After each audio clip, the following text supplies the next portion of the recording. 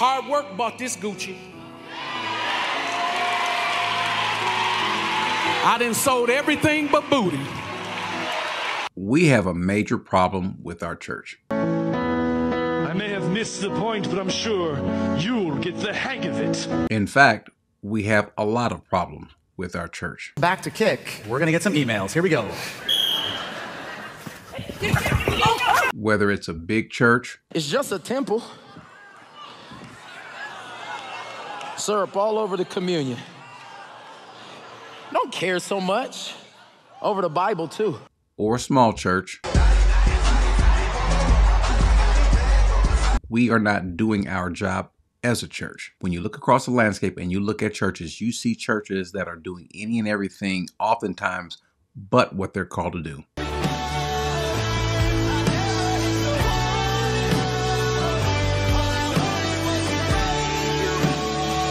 Oftentimes, we see churches that have forgotten their first mandate, which is to love the Lord your God with all your heart, with all of your being, with all of your fiber. And then in turn, secondly, to love your neighbor, to love your brethren as you love yourself. And we don't see that nowadays. What we do see is a love for self, a love for self-promotion, a love for greed, and a love for money. And it's shown up in the pulpit, and it's shown up in the people that attend. Believe you're blessed. Believe you have favor. When you say, I am blessed, I have favor, I'm coming out of debt. Churches have now become so Sunday focused that they forget that there's 6 other days that also are important in our lives. Days that could be used to teaching and edifying, not just the youth, not just the children, but also the adults. Whereas the largest part of the building used to be regarded as a sanctuary, it's now regarded as the theater. Good to see you. Good to see you too. Are you at church? Yes, we are. Welcome to Saddleback, everybody. What has happened primarily is there has been a distortion of worship. As Moses tells Aaron, whose sons were just consumed by God, because they approached him in an unworthy and unholy fashion, he reminds them that those who will come near me I will be treated as holy. I will be regarded as holy before the people. I will be honored. We have forgotten that. We have forgotten to honor the Lord. We have forgotten really what worship is.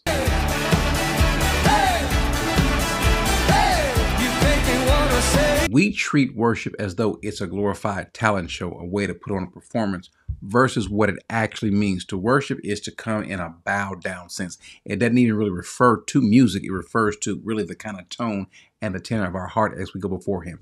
Understanding that we are fallen creatures who have been redeemed by a truly holy God, and we are not deserving. And so we reverence him that way. We treat him that way. Remember, the Bible says that we ought to worship him, obviously in spirit, but also in truth, in a truthful, holy fashion, in the right way, the correct way.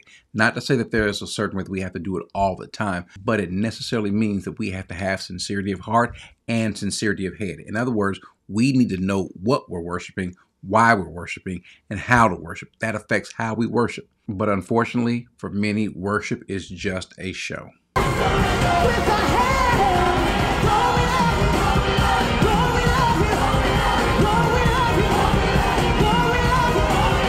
Along with distorting worship, we have also in our church, one of the major problems is we have distorted, and I shouldn't even say distorted, we have forgotten what it means to have sound doctrine.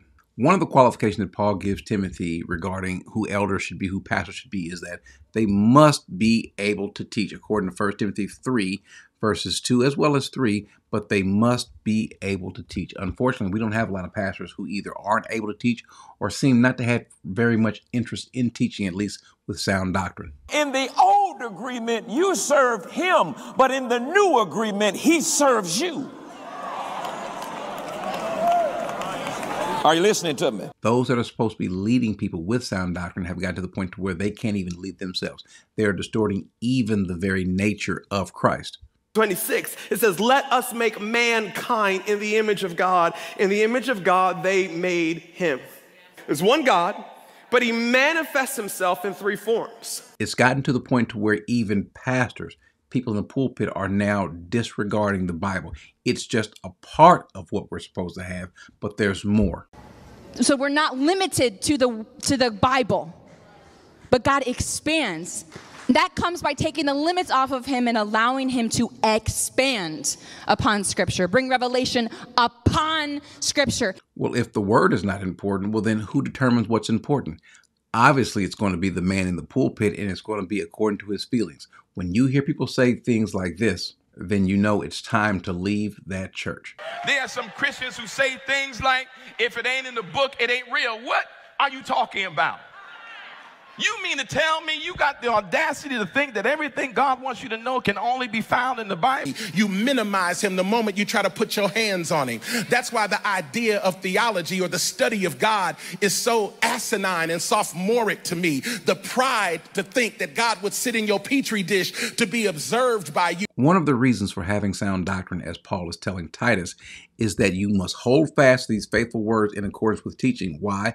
So that he will be, that is the pastor, the elder, will be able to both exhort in sound doctrine and to refute those who contradict. There are a large number of people who have unsound doctrine, as a matter of fact, who are downright blasphemous. And the pastor is supposed to, one, exhort and teach sound doctrine, but also refute those who contradict sound doctrine. But rather than desiring the word as babes desire milk, pure milk, we have folks that would rather promote a performance, who would rather promote a trick, a gimmick, anything but the word. And coolers can't keep you, and gin and juice won't draw you to God, and Hennessy can't help you. Now pastors go for dramatic effect rather than actual truth of the gospel. And there are even pastors who will say that entertainment is more important or just as important. I really do believe in something that I call spiritual entertainment. I don't believe that spirituality by itself can hold the attention of a person's heart to the degree that they can be transformed. In order for you to hold their attention, you need a level of entertainment. You go to churches now, and it's really more of a concert or concert-like atmosphere that we see. And in doing so, they'll also not only give a false understanding of what true worship looks like and what sound doctrine looks like, but they'll also give the impression that you are at a concert and you start hearing things that are ungodly, but because they have a nice beat behind it, you clap and cheer to that.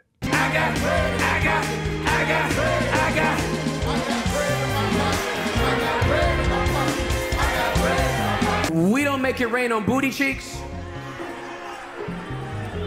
We don't make it rain on strippers. We only reverence one stripper, and that's the one that took off glory.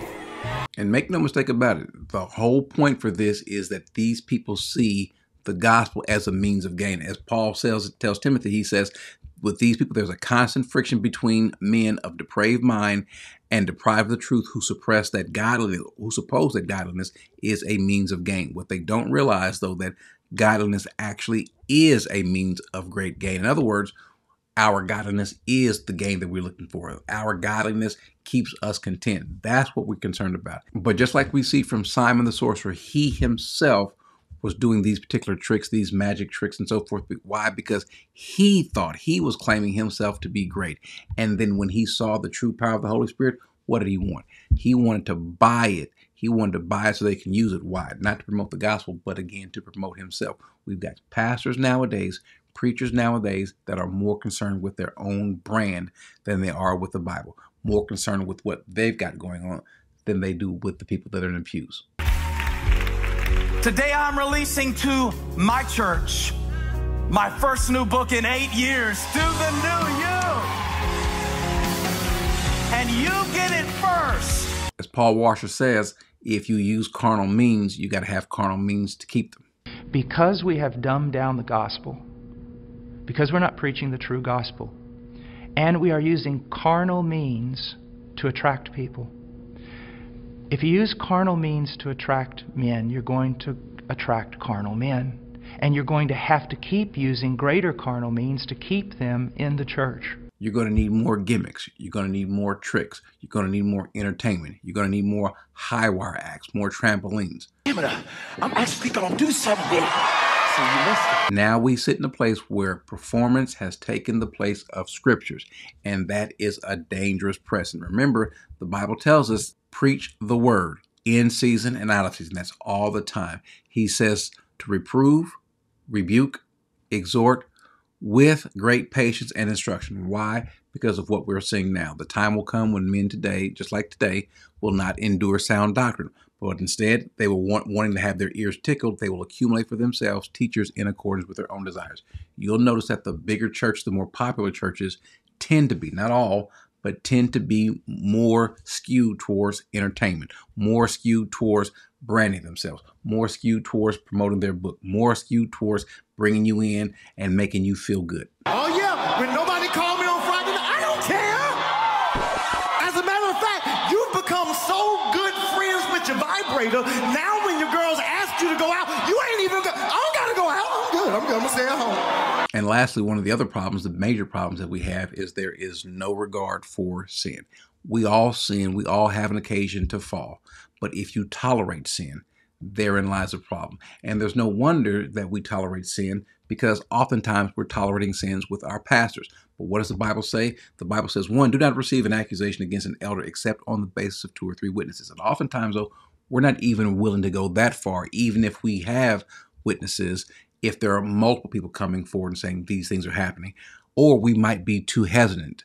But what does the Bible say? The Bible says, those who continue in sin rebuke in the presence of all. Why? So that the rest also will be fearful of sinning. Not putting him away quietly, not having some sort of private settlement, no, but you deal with him, you confront him openly. Why? So that the entire congregation knows that sin shall not be tolerated. We don't give a wink and a nod to sin. We will help you. We'll work with you. We will pray with you. We'll labor with you. But we don't tolerate it because we don't want to promote it. If you promote it in the pulpit, then you'll promote it in and give a pass to it in the pews. If I'm wrong, if I've done something in error, if I've messed something up, the Holy Spirit and my accountability can correct me. You making a YouTube video doesn't help me. We have a culture today of people who say, well, yeah, I've sinned, but God will forgive me. And so we'll sin again with the idea that God will forgive me. Well, that's a person whose heart is not repentant. If everything was true, all I got to do is repent. That's a person who's not grieved and bothered by sin. That's a person who's okay with sin and thinks that God will be okay with their sin too. And so you give the false impression to the body that sin is okay. The climate of our church, Brad, is to reclaim culture for the cause of Christ. Yes. We can't let the devil have swag and surf. That's right. We can't let the devil have walk it out. Unfortunately, today, God has become not holy, but our homie. I would explain God as the creator, a heavenly father, of someone that wants to be in relationship with you, just as somebody that's for you, as a friend. We treat him as though he is not as high and as holy as he is, but the Bible is clear. And the problem is we don't have enough Christians who do what Jude says, to contend for the faith. We need people that are going to stand for the word of God, who are going to stand for holiness, who are going to stand for sound doctrine, who are going to treat God as he should be treated, as a holy God, a loving God, but also a God who does have wrath, who's a just God, who comes back with his reward, whether good or bad for the people. And so the problems that we do have in churches, they're problematic, but they can all be fixed. And I would say to anyone who's listening, make sure that you are in a place to where these things aren't happening in your church, but they regard the Lord as holy. They treat his word as holy. They treat the pulpit as holy, and they regard their brethren with love. Amen.